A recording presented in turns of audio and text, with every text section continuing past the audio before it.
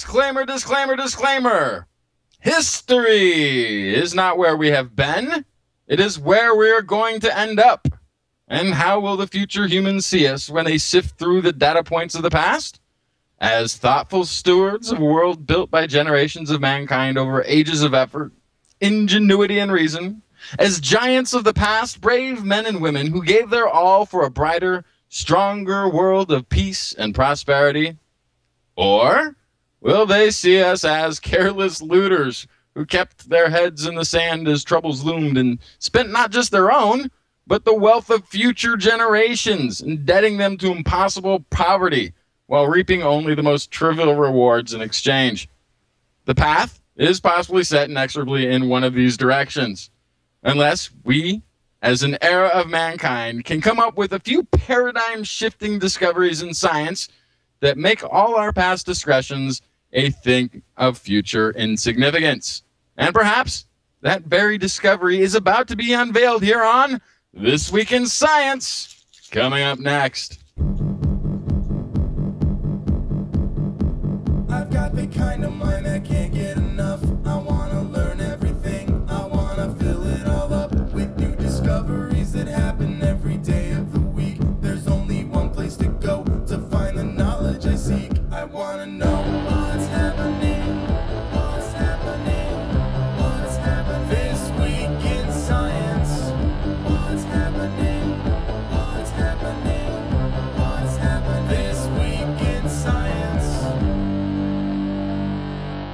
Good morning, Kirsten.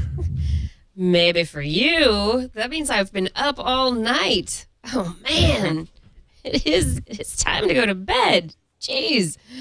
Good morning, good evening, wherever you are, people of the earth. This is This Week in Science. Thanks for joining us. Justin, I'm excited. Hey. What's that? What's going on? What's going on? I got all sorts of science and stuff like that. I just keep thinking maybe I can do more reading of the science stories. There's so many stories out there. How can I tell everybody about everything? There's just not enough time. Once again, I've picked all my stories by their headlines, hoping that the story behind the headlines is as interesting. Yeah, that's kind of about the way sometimes when I'm looking for a good book, I go into a bookstore and hope the cover is indicative of the content of the book.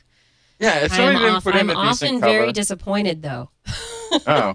Often very disappointed. Terrible book. Great cover artist, though. Great cover. I definitely recommend that cover art. Yeah, absolutely. To any other terrible book. Well, hopefully the cover art in your case is just as good as the content of the stories. I've got some good stuff. What do you got? I've got stories about evolution, our place in the universe, and what it means to be human. What do you have? What it means to be human. I have inspecting the introspective. Is that the same story? What it means to be human and inspecting the introspective? I hope we didn't cross. I don't think we're crossing the streams. I've got the discovery, the fountain of youth, that most people might end up passing on. I have something else I forget, and a way to save a bundle next time you're shopping for a CEO. Oh, right. I go CEO shopping all the time, so that's really going to help.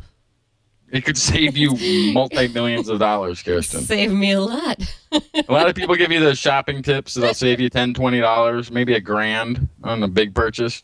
This is going to save like $20 million to the CEO buyer.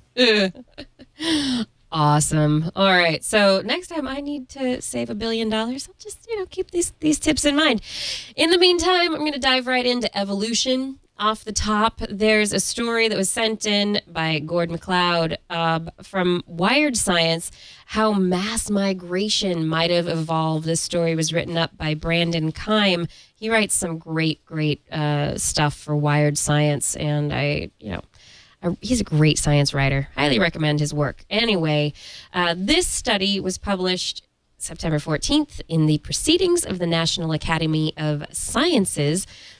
The researchers involved in the study, two Princeton evolutionary biologists, made a computer model with little digital animals in their model. This animal is going to be like this, and this animal is going to be like that. They gave them different rules to live by. Some of them were more sensitive to social cues. Others were more sensitive to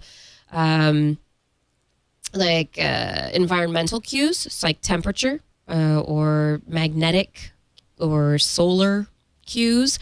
And what they wanted to figure out was how migration might have evolved, how it might have come to pass that animals would start migrating. You look at migrating animals now and you find that not all the animals in a group that migrate. So sometimes there are a few stragglers that just don't leave. And why don't they leave? Something we don't know. Is it something about some aspect of the animals themselves that kept them from migrating? Laziness. Yeah, lazy. Are they lazy? But I mean, if a whole population of animals if laziness were a trait that were adaptive, if a whole population of animals were lazy, they would never start migrating, right? True. If the whole population was. Yeah, you're never going to get up and go. So in their model, they started looking at the whole, some animals, a few animals are going to be leaders. And maybe these leaders are more sensitive to the environmental cues. And then there are the followers. And maybe the followers are more sensitive to social cues. So they look at the leaders and go, oh, other individuals, look, those guys are taking off. Where are those guys going? Maybe I'll follow them. And they just kind of follow. And so they worked their computer model out and let their animals, their digital animals, perform a bunch of migrations. And they found a whole bunch of patterns that correlated with what's been observed in nature. So swarms of bees that follow a couple of scouts that have gone out searching for a new location for a hive to the new hive location. And it raises the question of whether or not those individuals that don't migrate, if they're just not getting the message from their leaders. They said it was possible in the models for migration to evolve when individuals were widely scattered, which fits with the existence of migration in such insects as dragonflies and monarch butterflies that live independently. And it's those animals that live independently, maybe more individuals in the population are more sensitive to environmental cues than, say, social cues. That would kind of make more sense. So it just kind of opens up a whole idea of how migration may have come to pass. And in the last sentence of Brandon's article, he says, evolution or migration may vanish at a scale measured in human years. So it could be possible for humans to have an effect on migration, or climate change to have an effect on migration and cause it to disappear really quickly. But it could be recovered at timescales measured in planetary cycles. So it must take a much longer time for it to come back at all. So an example he gives is bison in North America no longer seem to be able to migrate, but maybe at some point, hundreds of years down the line, they might do so again if they survive.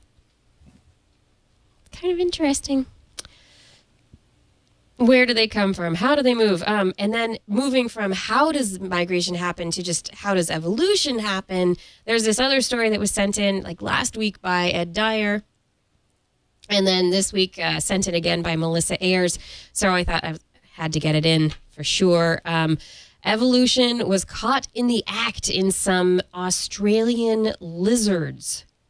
It's a species of lizard that lives along the lowlands of New South Wales, and it also, the same species range extends up into the mountains. So it goes from the lowlands to the mountains. The lowlands are really warm and the mountains can be really cold. They found that the group in the lowlands lays eggs. the group in the mountains has live young. It doesn't lay eggs. And in between, there is a group that sometimes does either.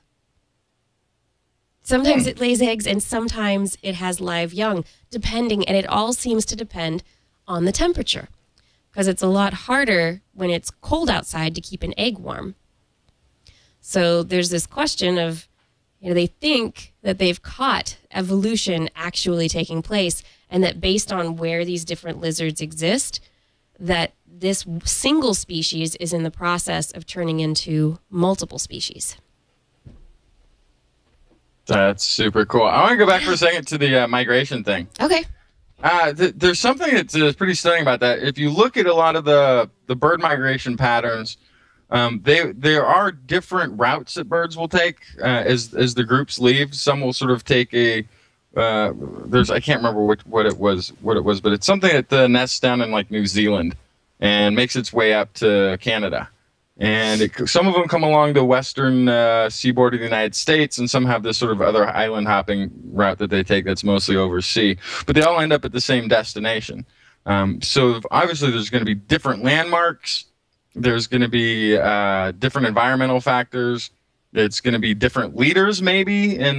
But over time, I guess they sort of learn these different routes. But there's two really distinct routes that the birds take to go and to get to their destination. Mm-hmm. And I wonder if in a lot of these, because they're usually heading to a place that is a good breeding ground, or they're showing up somewhere right before a food source is going to be available, or the place that they're leaving becomes inhospitable before they've left there. I'd be really fascinated with them finding out how that evolved, or what the difference is that have evolved. Because I have a feeling that would be a form of epigenetics, or of almost a Lamarckian thing, or a genetic memory, a way that experience on the planet over many, many, many generations has sort of left a marker for the future generations to get to a better location to survive in. Huh. It's a speculatory kind of a thing, but how else does something like that evolve over a species that it seems to have such a great benefit to them? It's definitely been a tradition that's gone on year after year after year after year. And so what came first? Was it just that they were attracted to some sort of magnetic field that they were aware of, or they were, at a certain time their homerooms were different, so the climate wasn't comfortable? Or was it that somehow their bodies had devised a way of training and implanting in the future generations a tactic or a maneuver in this? Yeah, that's really interesting. There was a study that I think it was in June or July. June it was published. Ed Dyer sent it to me. That suggests that viruses are also important in speciation and these kinds of changes, adaptive changes that take place. That there's a group of what are called transposons in our genome, where they're otherwise known as jumping genes, that they can actually move from place to place within our genome. And so, it's not during our lifetime that they move place to place, but during reproduction. So when there's crossover and there's replication of the genes, they actually start moving around. And they found several of these gene sequences that they think are viral remnants from millions of years ago that contain instructions or code that transcription instructions. So little instructions will come and attach to it and actually start genetic processes of, creating proteins or stop genetic processes or, any number of things. And so when the jumping genes move from place to place to place, they can have all sorts of unknown effects because of all these instructions that they contain in them and that can be moved. So they move and suddenly there's a gene that's turned off. And what if that gene is the gene or a gene that's turned on, and maybe suddenly they're in a location. It's in a location to go, oh, now you can sense magnetic fields. I don't know. That would be awesome. Yeah, so there's some really interesting stuff that suggests that all animals, humans included, really might have been, formed by viruses. Yeah, well, why not? Yeah. I wish we still had that ability, though, to be, sort of. I mean, some of it, there'd be a lot of failure involved, obviously. Just wake up one night in the middle of the night and realize you have night vision. Like, oh, right on, I could use this. That would be cool. For that, we're going to have to wait for, like, gene therapy, RNA interference to, like, those kinds of technology. techniques. We don't need to evolve anymore. We can actually de-evolve a little bit. We've got technology. We can actually see at night now with our technology. We don't need anything else. Oh, yeah, night vision technology. We have night, and we have, electricity, light bulbs. But yeah, we also have that where it can actually be dark everywhere, but where we have the infrared using a different light source. But that's so funny. I'm like, yeah, night vision. You're like, yeah, light bulbs. Good. So the human quest for longer life, maybe one step closer. Yes. Yes. Thanks to a research team from Concordia University.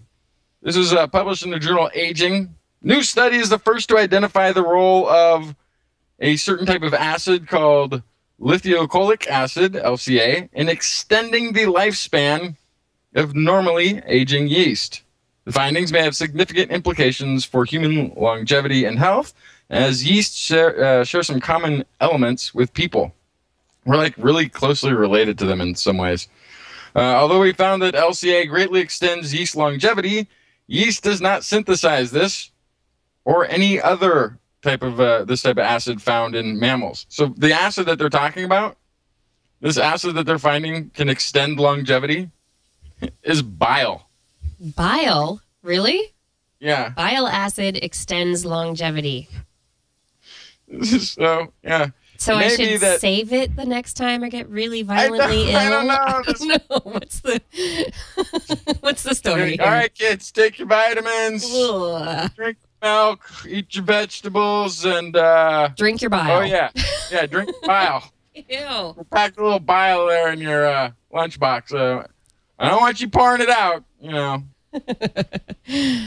Oh, really? So it may be that yeast have evolved to sense bile acids as mildly toxic molecules and respond by undergoing life-extending changes. That's one of the speculations out there right now. It is also conceivable that the life-extending potential of LCA may be relevant to humans as well. Well, of course, what's good for yeast is good for humans, right? I mean, everything. It's like, oh, we figured this out in yeast. Yeah, applicable to humans. And while this particular line wasn't actually written in a grant proposal, it does sound like one. This leads us to believe that bile acids have potential as pharmaceutical agents for the treatment of diabetes, obesity, and various metabolic disorders, all of which are age-related. They may indeed offer hope for a healthier aging life, says researchers involved. That's amazing. Bile. It's good that we're looking everywhere, though, because, what if that's, what if it's fly vomit? Yeah. Fly vomit turns out to be the thing that makes it so people can live to be 1,000 years old. Ew. Hopefully it's nothing like, but it'll all be in pill form. Just swallow your pill, be happy. It's all, don't worry. You're not going to have to, like, drink a cup of bile or fly vomit. That's not gonna be the story. But you brought up this story, so you're forcing me to jump ahead to a story that is very similar. That was sent in on telomeres and telomere activating compounds. This was sent in by Jeffrey Johnson, and I think it's fascinating. These researchers, this is I think all with a grain of salt, as this is there's some academics, but it's also some private corporations who are working on this. However, This story published in Gizmag, written up in Gizmag. The original scientific article was published in Rejuvenation Research, which is a bi-monthly journal that I couldn't... Oh, it does have an open access option. I just didn't even get that. So I wasn't able to read the story in the article in the journal just yet. But from this Gizmag article, it's really interesting. Supposedly, this group of researchers collaborating between TA Sciences, Gerin Corporation, Sierra Sciences, PhysioAge, and the Spanish National Cancer Research Center have discovered a compound called TA65. They call it a nutraceutical, so it comes from a natural compound that, so it's derived from a natural compound that they have isolated it from, and that you could potentially take it. And they say all experiments suggest that it activates telomerase. Telomerase is the enzyme that helps to protect and rebuild your telomeres. And one of the hypotheses about aging is that your telomeres, like every time you get sick, anything affecting your body is going to chop away at your telomeres. And when you have no more telomeres, which are the caps at the ends of your chromosomes, when they get chopped all up, you're dead. That's it. You're aging. You're dead. So if we could find a way to stop or even repair telomere damage, we could potentially halt aging if this hypothesis is correct. And this is the first compound that they say is safe for humans, and that their tests show that individuals infected with cytomegalovirus, which they say prematurely ages the immune system by decreasing the telomeres, they say that TA65 caused an apparent age reversal based on one biomarker of immune aging. So they were looking at a biomarker, probably some enzyme or something, a hormone or something, to see whether or not that changed, and it probably was reduced or increased depending on whatever that biomarker was. But this is potentially significant, along with yours also. I mean, the fact that the story you came up with, Justin, like the fact that we're looking at these compounds that scientists, companies are isolating, are saying, hey, drink this, take this pill, we'll stop your aging. And suddenly everybody's living to 125 instead of 65. Right, which means we're going to have to take every sort of ban on harmful behavior, dangerous behaviors. We're going to have to get rid of airbags in cars. We're going to have to, let kids start smoking at like age 4. Because if we take the lid off of dying, then the whole planet's going to implode. So you gotta have population's gonna. You have to add some stochasticity back into the model. Exactly. Take the pads off and helmets off the football players. That's right. If you make it, you can have the pill and live forever. But you gotta survive first. Yeah. Yeah. Yeah. That would be pretty. I mean, the idea that if you have an immune disorder that ages you, and that you could take a pill and be back to your chronological age, it's kind of cool. It's kind of a neat idea, but the population issues, that's going to be the one that we're going to have to deal with. Population, and even more so than population, energy. It's although the population density one, I think it might have even been Asimov who had the analogy. Somebody's got to go Google this and find out who it is, so I'm not giving it to the wrong person. But I think it was Asimov talking about population, the population growth and the density and what would come of it. And he used this analogy of a bathroom. If 2 people live in a house with 2 bathrooms, whenever anybody wants to use the bathroom, they can use the bathroom. They can use the bathroom. They can stay in there as long as they want to do whatever it is they need to do in there. And no problem. If there's a third person, chances are they're gonna work it out. If there's 4 people, same thing. If there's 8 people, it starts to become difficult. And if there's 20 people living in this house with 2 bathrooms, there is no longer the dignity and freedom that was once enjoyed of the bathroom, where you could go in, use it when you want, have it as long as you want, and enjoy it, the bathroom. Now there's somebody banging on the door. You're expected to hurry up. Like, what are you doing in there? Like, get it over. Come on, guys, people, there's a line. It's a stressful thing. So the freedom and the dignity and the sort of relaxed state that we're used to being, and we consider our civilization, would be much, much different with more population. Oh, yeah. Yeah. Much, much different. I don't know. I love the idea of, being everyone. I mean, to live longer is that there are just so many problems that come along with it. But, we'll work it out. We'll figure it out. I hear that by May of next year, if we keep discovering planets at the same rate, we'll discover a habitable Earth-like planet.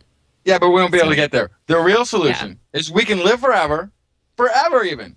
We can continue to grow the population. All we need to do is engineer the future generations of humans to be no more than 3 feet tall. That's right. We'll just shrink people. Just shrink the population, and then everybody's house could be retrofitted to be with another story. It's for every perfect. floor. We're already shrinking. We're already starting to grow mini cows and mini sheep and little mini animals for ranching on smaller amounts of land, taking up less food resources. So this is perfect. Yeah. Smaller animals, smaller people. 1 square acre of farming now feeds twice as many people. Is it twice as much food? No, it's half as much people. Half as many people. In fact, I think a 3 foot, if you shrink the person by half, they'd lose much more than half the weight. That it might be some sort of magnitude. Like maybe now that what used to feed 1 person now feeds like 30 people. It could be huge. It could be totally huge. All right, let's jump into outer space because we're going to have to go there sometime soon. But isn't it always nice to find out things like, where did our solar system come from? Were we birthed out of a type 1A or a type 2 supernova? I mean, don't these questions just haunt you? Sometimes. Yeah, sometimes. I mean, I lie awake at night. Well, a meteorite that crashed into France 100 years ago called the Arguez meteorite is really old, over 4.5 billion years old. And it's got some little tiny little pieces of evidence that may tell the story of where our solar system came from. So there are isotopes that have been found in this meteor by analysis of such as chromium-54 and an iron isotope, and what was the other one? I forget what the other one is. I can't find it. Oh, and aluminum. So aluminum-26 and iron-60 they're little tiny nanoparticles. And the one thing that people are really looking at is the chromium-54. And so researchers publishing in the Astrophysical Journal this last week, a paper called Neutron-Rich Chromium Isotope Anomalies in Supernova Nanoparticles that are found in the meteor. Basically what they're suggesting is that because there are different chromium isotopes found in the meteor than, say, here on our own planet, it gives evidence of the event that may have formed the solar system, since the meteor was around kind of at the predating or before the birth of our solar system, which is kind of cool. So because it just happened to be in the neighborhood, it got rained down on by a whole bunch of supernova particles as the giant star that was there went supernova. And so by looking at these anomalies in the chromium, they hope that they'll be able to determine at some point whether or not it was a type 1A or a type 2 supernova. But they definitely know it was a supernova that formed our neighborhood. Yes. We came from a supernova. It's kind of cool. And you know how amateur astronomers were the ones to see the meteor hit Jupiter? Was it Jupiter? Yeah. Yeah, this summer, right? Uh-huh.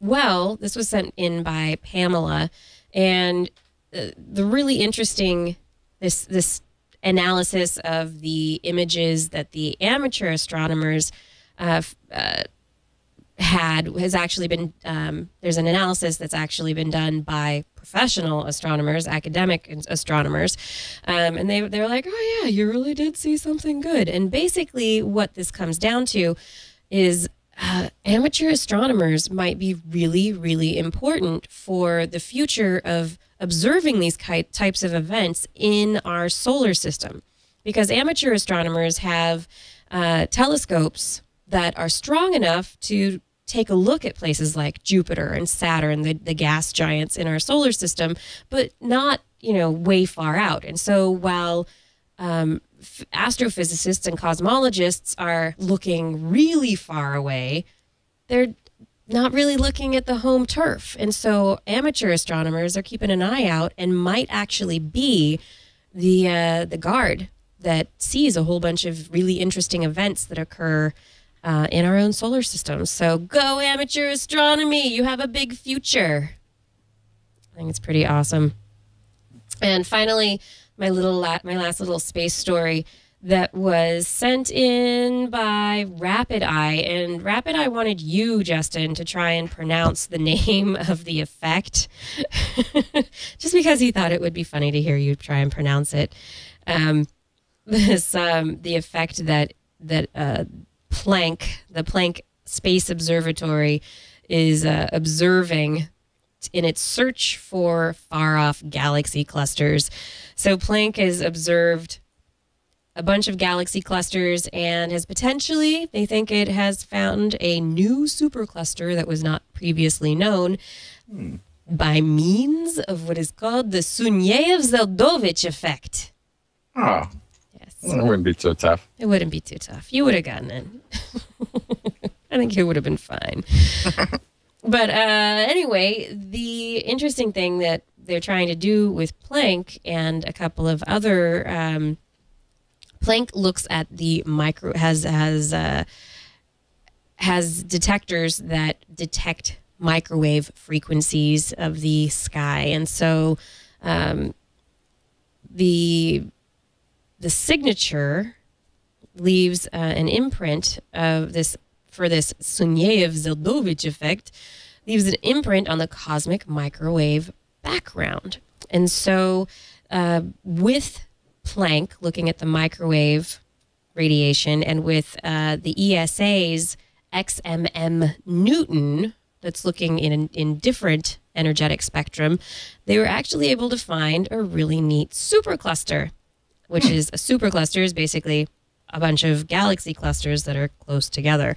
And what they're hoping to do with these observatories is really get a good idea of the filaments that hold the universal matter together. So to find out, where energy ebbs and flows and kind of, I don't know. When I look at pictures when they show pictures of the large scale structure in the universe, like to me, it looks like tissue that I would look at under a microscope, like with actual filaments. And it looks like it really looks like it's something biologically organic, but it's not.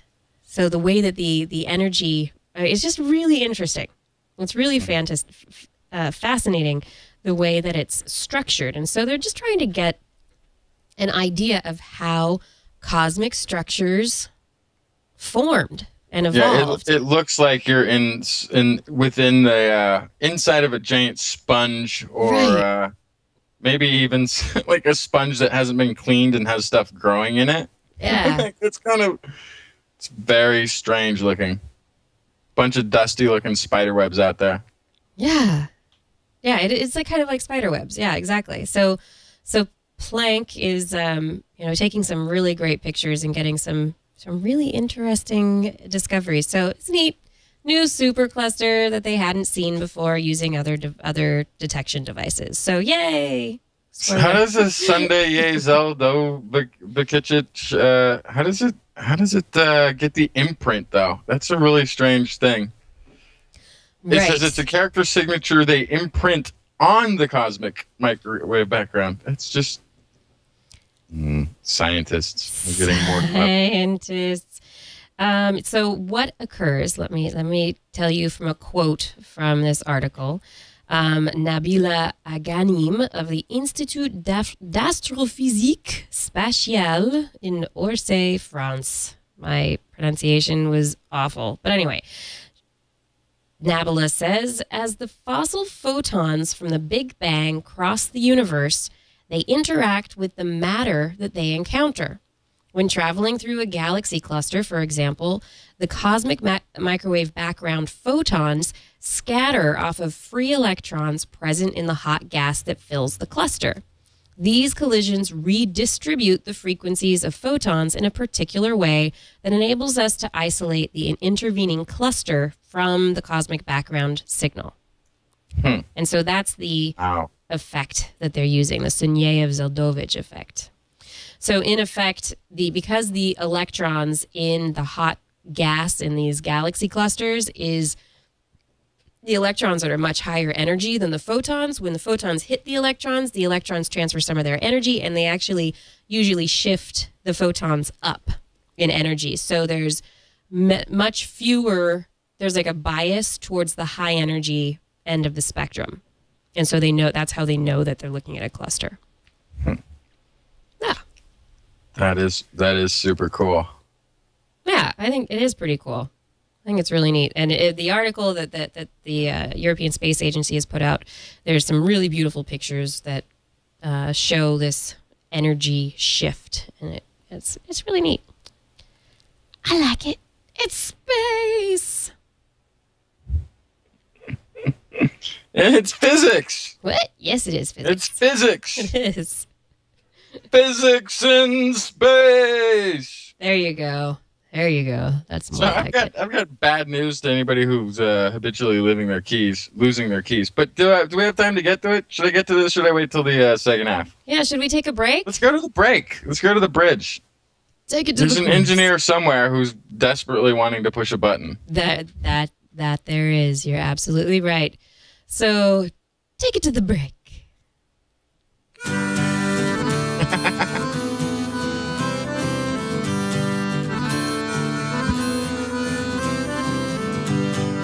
First thing to expect us when Homo turns erectus would be the use of tools, and next comes prejudice, and the next thing I think we'll see with increased mental capacity would be the use of laws and decrees designed take freedoms away from you and me. We got a world to kill. We got a mind to fill. Where there's will, I guess there's way. There's not much else to say.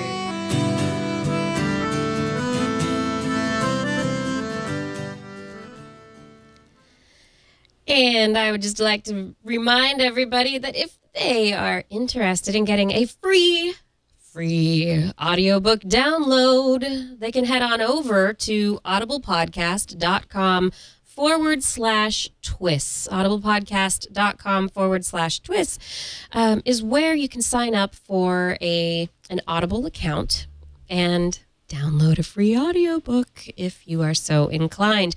The Twis Book Club has lots of books, the backlog of books that we've read over the past months. There are many of them within the Audible library, and I highly suggest that you check it out, try and get into the dig into the Audible library. I'm sure you'll find something that you enjoy. I've found many books there myself, all the way from fiction to nonfiction, many science books, periodicals, even some podcasts in there as well. But Audible really has the largest selection of audiobooks for you to download available online. And then the great thing about an audiobook is that you're not stuck in one place. You can take it with you and go. Put it in any device. Head on out, listen to a book, doing whatever it is that you're doing on your mobile time. So once again, audiblepodcast.com/Twis for your free audiobook download. Do it now. And just a reminder also, we need a show notes volunteer. So email me at Kirsten@thisweekinscience.com if you're interested in doing show notes for us. We'd love your help. Please. Population just happens to be the last thing I think we need. See, science is a double-edged blade at best. Oh, I embrace it, not one to protest. When a computer beats a master at chess, I guess you'd better wonder what comes next. Oh, we got a world to kill. We got a mind to fill. Where there's will, I guess there's way. There's not much else to say.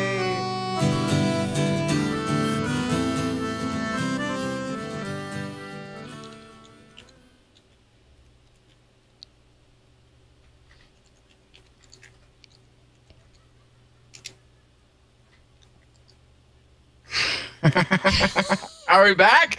We're back. Back for this week's science. I was just waiting for you to stop typing. I'm just waiting for you. I don't know what you're doing over there. Is that me? Yeah. I was hanging out in the. We got a good. There's like a whole show going on in the forum. That's right. That is right. But we're back. This is This Week in Science, where we're going to finish out this hour with some top-notch science. Woo! Super fun stuff. What was the story that you were going to tell us, for those of us who forget our keys all the time? Not that I am an among. I'm not. I don't know what you're talking about.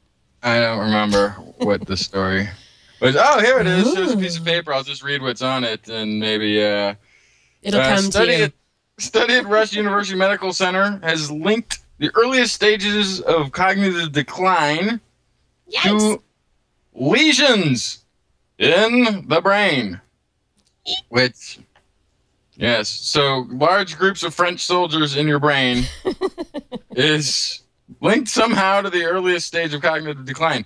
Simply getting older is not the cause of mild memory lapses, often called senior moments.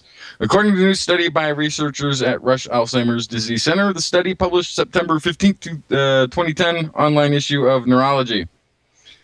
What they found is that even the very early mild changes to memory that are common as we age are more signs of dementia, and could be caused by brain lesions associated with Alzheimer's disease and other dementias, just that they haven't hit in full force. That there's nothing out. There's just, it's not that you just forgetful and the brain gets lazy. There's an actual physical lesion that is probably associated with why you don't have name recognition for your grandchildren anymore. Maybe the brain cell associated with your grandchild's name died. It's like picture like the brain as like vinyl, like an old record. There's a big scratch in it. It's just got a few over the years, things have been worn down. Some of the grooves aren't as groovy as they used to be. Very early mild cognitive changes that once thought to be normal aging are really the first signs of progressive dementia, in particular Alzheimer's disease, says Robert S. Wilson, PhD at Rush University. The pathology in the brain related to Alzheimer's and the other dementias has a much greater impact on memory function in old age than we previously thought. So take heed, take some heed if you are starting to forget those little things.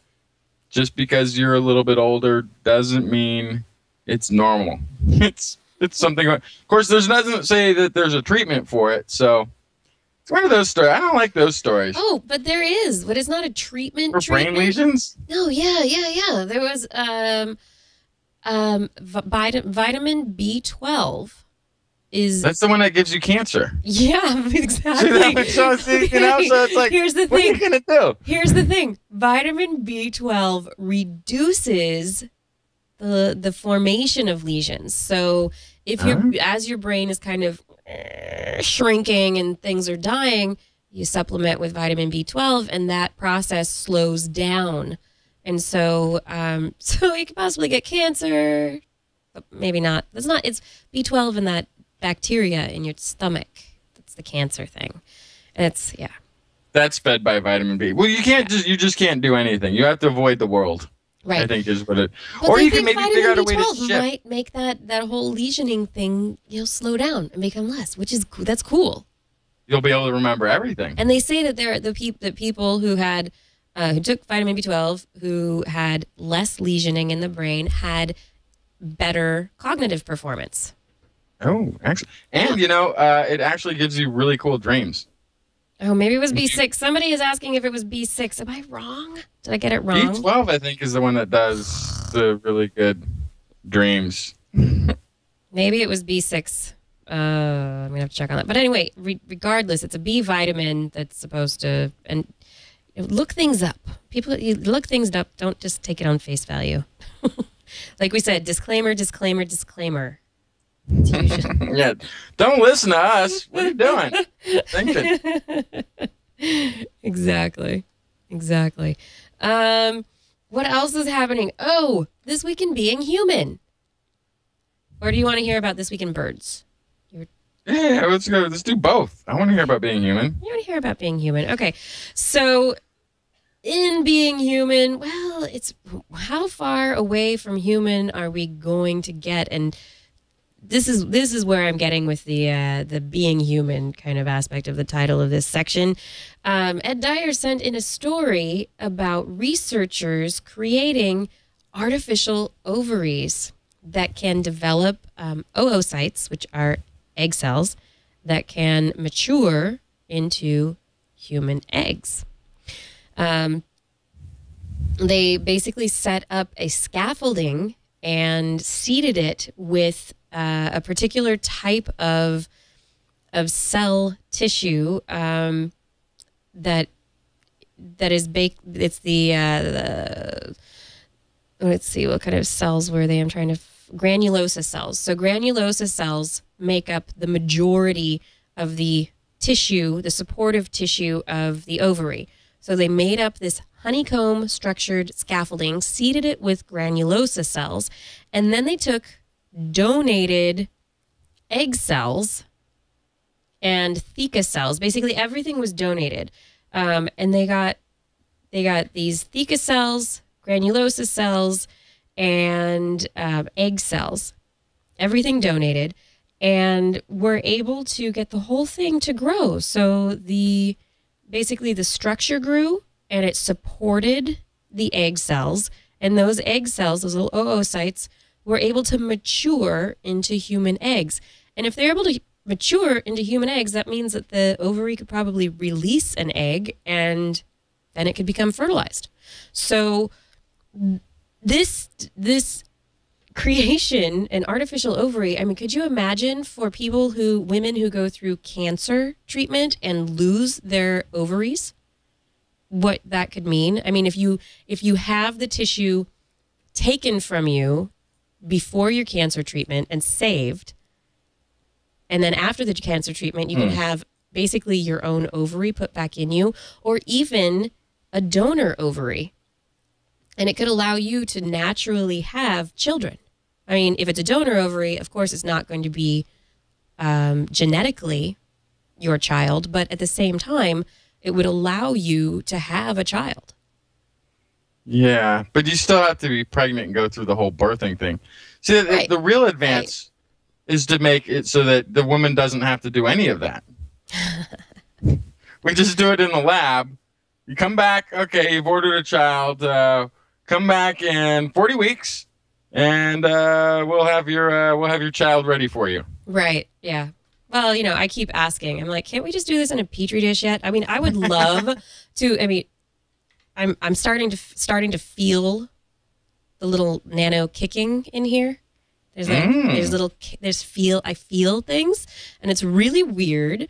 But I mean, it would be really cool to have it in like a fishbowl and like just be able to You could see it, yeah. You are. You just like, and carry my little baby fishbowl around with me everywhere. You'd get rid of the cats, though, wouldn't you? Yeah, probably.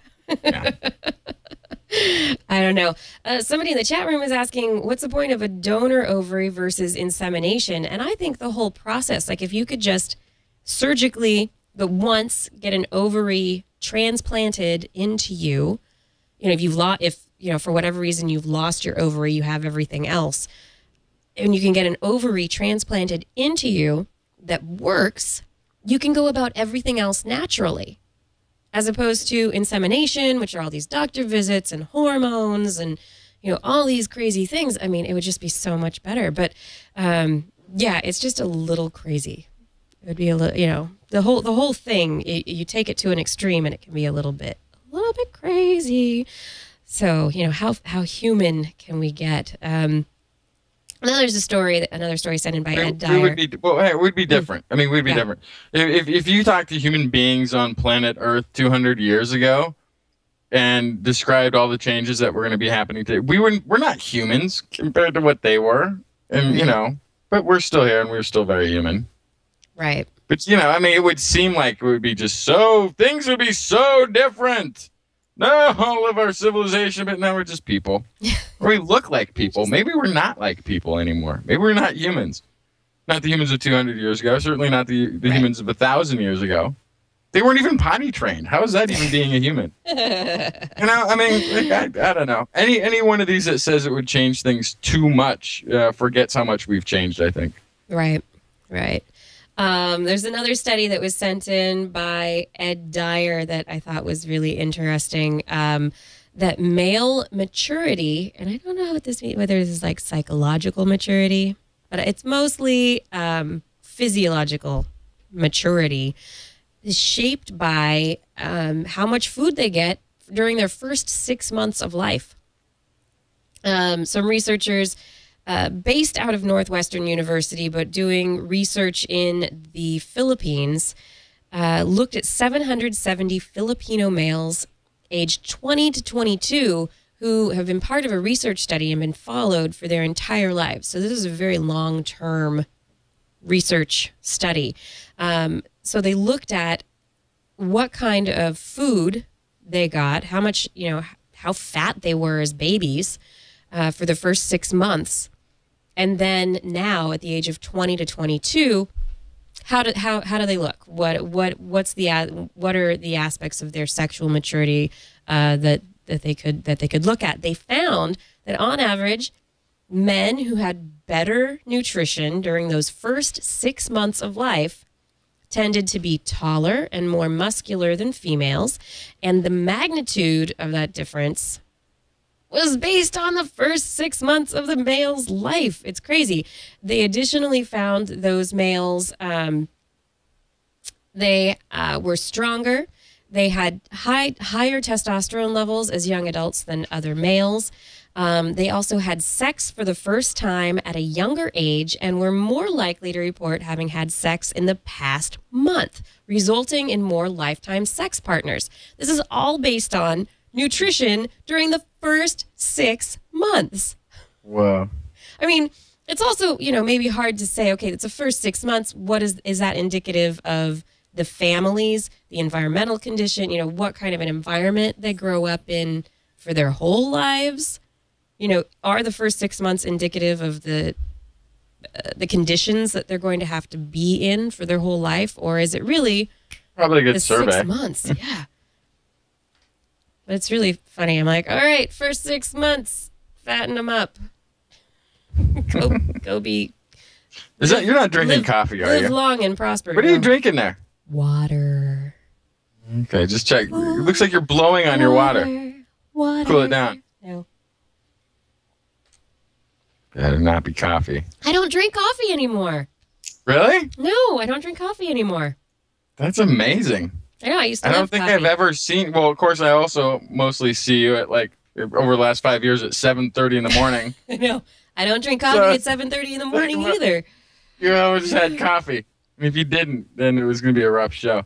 Hey, there's been another study whether or not to see whether or not a company's CEO holds a college degree from a top school, like one of those Ivy Leaguer type, really expensive, handed down from generation to generation type old money schools, or one of the cheaper, cheaper average everyday average person could probably go to the university type thing. Turns out there's really not a whole lot of difference in the overall performance of companies that are CEO'd by the most expensive CEOs with the most what would you say, most expensive colleges, I guess, or the most prominent college backgrounds. This survey, they went through and looked at a whole bunch of different companies and compared their performance to others, and did so based on the degrees of the CEOs and where they got them.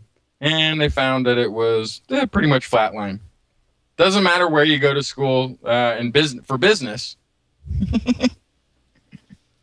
The applications of your business education will work just as well anywhere you go. That's funny. But don't you think that depending on where you go, it's not necessary. So you're probably going to learn basically. So you're going to learn basically the same stuff. That or CEOs don't actually do anything. I mean, that's the other thing. That's another possibility. That is another possibility. Figurehead. Like, I'm going to go golf with a couple of the CEOs from other companies. They're talking about merger and acquisition stuff. It's going to be a long day. Long day. Long I don't know. The findings suggest that both boards and researchers should use caution in placing too much emphasis on an individual's education when trying to assess their ability to lead a company and maximize shareholder business value. I mean, obviously, there are things in which education is direly important. Maybe business isn't one of them. Yeah, well, maybe there's a certain point where it's experience also. So the education isn't so much. Maybe it's experience. Maybe it's who you know. It's maybe just leadership ability. Some people are just good at being leaders, making decisions and sounding decisive. And those things you don't necessarily learn in school. Those aren't necessarily things at all. So, Yeah, that comes with entitlement of coming from a very wealthy family. Yeah. I think that's right. I don't know. Oh, in birds, story sent in by Pamela, bird news, there's some bowerbirds. I think they're called the great bowerbirds. Where did my story go? Oh, I think I might have closed the window. Whoops. Oh, well. So anyway, these bowerbirds, normally blue bowerbirds collect things that are blue and make nice blue structures during the mating season to woo their partners, prospective partners. This study dealt with, this particular species of bowerbirds is a whitish color bird, and they actually collect white and gray color stones to create a stage area and an approach. So kind of like an aisle and then a stage. And it turns out that the female ends up coming and hanging out in the approach, the aisle area, looking at the stage where the male hangs out.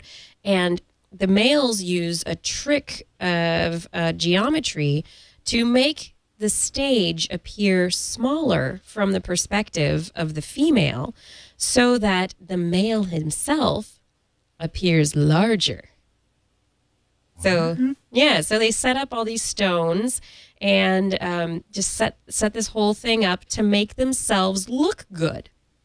So the idea would be like, wait a sec. So like you come over to the house and it's like all small furniture, Right. like all undersized furniture. Look how large I am. Exactly. The ceiling, it's about 6-foot ceilings. Undersized. Exactly. Yeah. Undersized everything else in the room. That's brilliant. Yeah, exactly. So this deception, the deceiving their prospective lovers by making their bower look bigger, Pamela wrote, they're the only non-human species thus far that we know of that does this sort of thing for mating purposes, according to this study, which I find really interesting. This deception of, hey, don't I look good? You know, it's like women wearing, in this case, it's the male doing stuff. But in the case of, you know, like females, it's like push-up bras and lipstick and that kind of thing, to make yourself look bigger, look better. Just fascinating. Oh, birds. Birds, we love ya. We learn so much about ourselves from the bird world. Time for the Minion mailbag. That's right. We got some mail. This time it's from Angela Heinz Kudzia. Did Angela get married? She has a different last name. What's going on there? Did she get married? Marriage has been taking place in the world. People are hooking up out there. Oh, congratulations, Angela. If that's what happened, congratulations. Anyway, she writes, the discussion on education and genes and changing a system versus taking a pill reminds me very much of my job. I work in a psychiatric facility and find that the system created for mental illness is not a therapeutic atmosphere so much as a pill-pushing experiment. We see people walk through our hospital who are slapped with a diagnosis for the purpose of getting funds from insurance, then medicated as if their lives depended on it.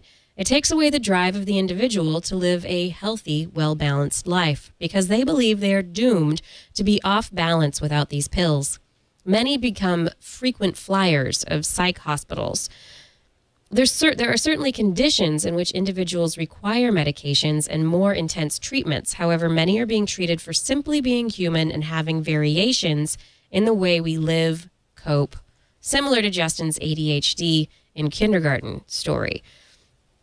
We should be offering education on stress management, healthy living, or how to identify what type of person we are, our personality type, learning type, etc., and using that information to benefit us. But as you stated, it's just easier to pass the pills. I say put those prescription pads away and let's just allow ourselves to be human. I think that was really well stated. Thanks, Angela. Yeah, absolutely. Yeah. Round of applause. And I guess that's it. With no further comments, it's on to next week. Moving forward into the scientific future. That's what we do, right? Sometimes. That's right. I want to give a quick shout out to Mike A. Thanks for finding and listening to Twis. Do appreciate it. Sorry we didn't get your story in this week, but thanks so much. Glad that you're digging into the archives. They do go back a little ways, so we hope we keep you busy for a little while. And if you liked anything you heard, I don't have the thing up. What do we say at the end of the show? Do you want me to just read the whole thing? Yeah, read the whole thing. I forget what it all says. Should I just read the whole thing? I'll give you a something if there's like websites in there. Oh man, it's because you're busy IRCing. No, there's a cheat sheet, but I got booted out of the for some reason. Oh wait, I bet if I hit this button, it'll work again. Hit the button. You can do it. No, interwebs fail. I got booted out of the thing where it normally is. All right. Thanks for listening to Twis. We hope you enjoyed the show. We're available as a podcast, not just live, not just on the radio. Just search for This Week in Science in iTunes. Or if you have an Android device, you can look for Twis 4 Droid. That's Twis, TWIS, 4, Droid app in the Android marketplace. For more information on anything that you've heard here today, show notes, probably, well, at least for the most part. We'll get the show notes up. They'll be on our website, www.twis.org. If you want to help us write show notes, you can let me know by emailing me, because we like hearing from you. So email me at Kirsten, Kirsten, at thisweekinscience.com. You can also email Justin, but he doesn't get his email yet because I am slow and Email Kirsten with the emails that you would email to me, and then have him forward it to my other emails. Yeah, then I'll forward them. All right. So you can also write it down and send it carrier pigeon. Right. You can also contact us on Twitter at Dr. Kiki or at JacksonFly. We do love your feedback. So if there's a topic or a suggestion for an interview or whatever you want us to cover, let us know. Feedback too. We love your feedback. Like Angela's and insider letter stock here. Tips. Right. And we're going to be back here next week. Good deals on wholesale clothing. Next week, same time, same place. We hope that you will join us again for more great sciencey goodness. And if you have learned anything from today's show, remember, it's all in your head.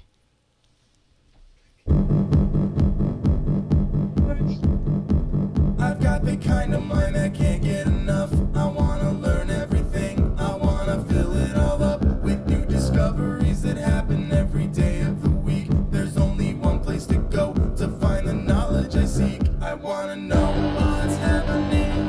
What's happening? What's happening this week in science? What's happening? What's happening? What's happening this week in science? And that does a little dance party, ends another good show. Yay! Justin left. Okay, so post-show is just going to be me talking to Justin's couch.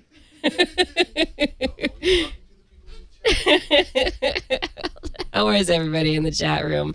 Hope you enjoyed the show. This was a lot of fun.